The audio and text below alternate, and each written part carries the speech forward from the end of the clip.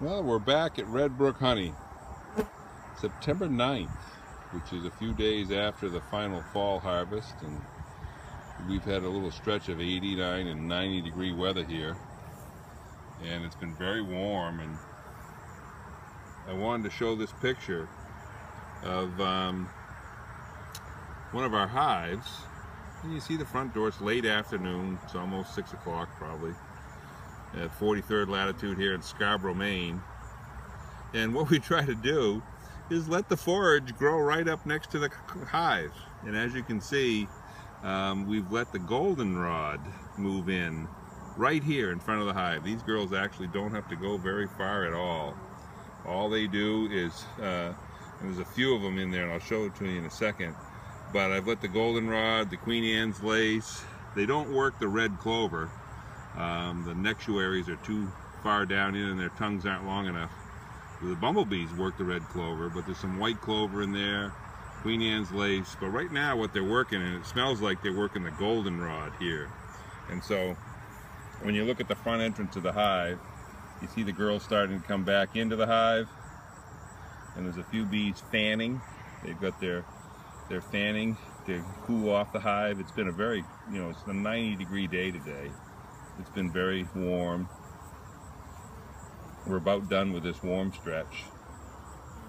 And they're fanning, they're getting some air coming out.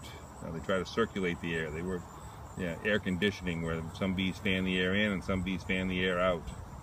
And you see their abdomens, you see their wings. They're sitting there and the wings are flapping as fast as they can, but the legs are holding on to the entrance board there. And pretty soon they'll start to gather more here as the bees come back. It's about another hour of forage. But you look at the goldenrod plant right here in front of the hive, and you can see how yellow that goldenrod is. And goldenrod is a major source of fall honey, major source of fall pollen, and hopefully your bee yard has it. There is a milkweed which bloomed around here in late June, and you can see this milkweed in front of this hive. I've let it stay.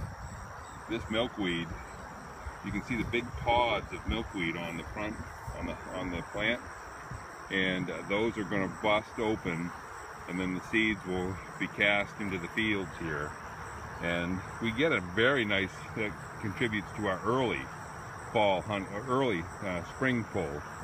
We pull on July 4th-ish, and we pull on Labor Day-ish. We pull honey, and the milkweed goes in, but what you're looking at, those pods, they're going to bust open, fly around the field, and then they'll be part of the spring honey pull next year. I don't see any girls right now on this goldenrod. You see how tiny that flower is? Very tiny. And just a moment ago there was 5 or 6 of them, the foraging honeybees on this goldenrod. They're working goldenrod. Right now we're just a little past bloom on the Japanese knotweed.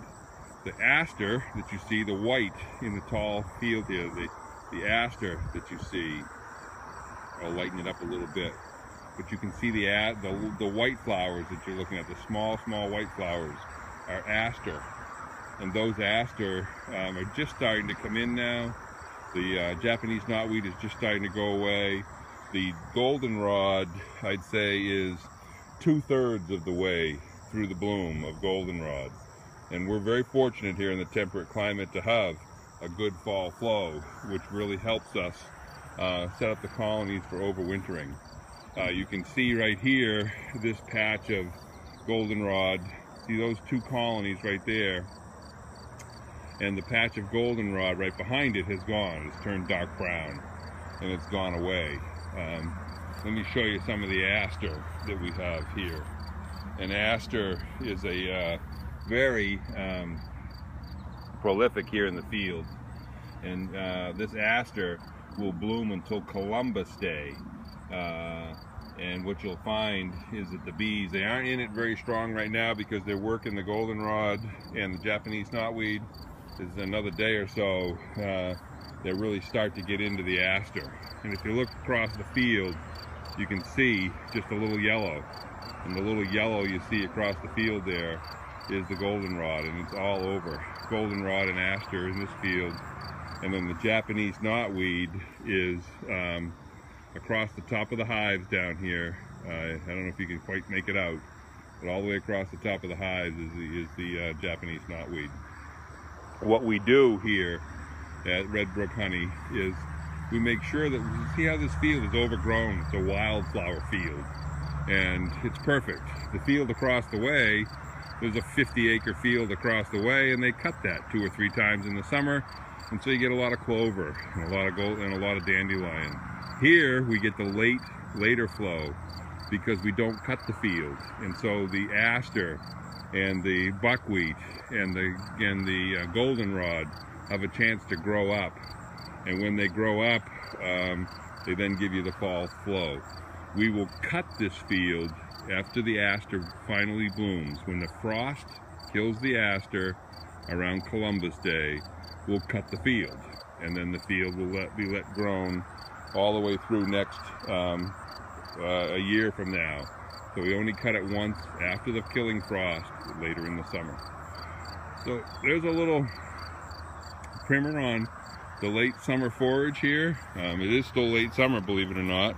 It's not fall until when? When is fall? September 20, September 21. And this colony here, these bees are a little lighter than the bees we were looking at before. These are Italian bees. And this was started from a nucleus colony in early June of this year. And you can see it's doing very well. There's a lot of bees fanning. See how light, see how yellowish, the orangish yellowish the bees look? These are Italian bees, and they're fanning, and they're guarding the front entrance, and they're just making sure that everything is going fine.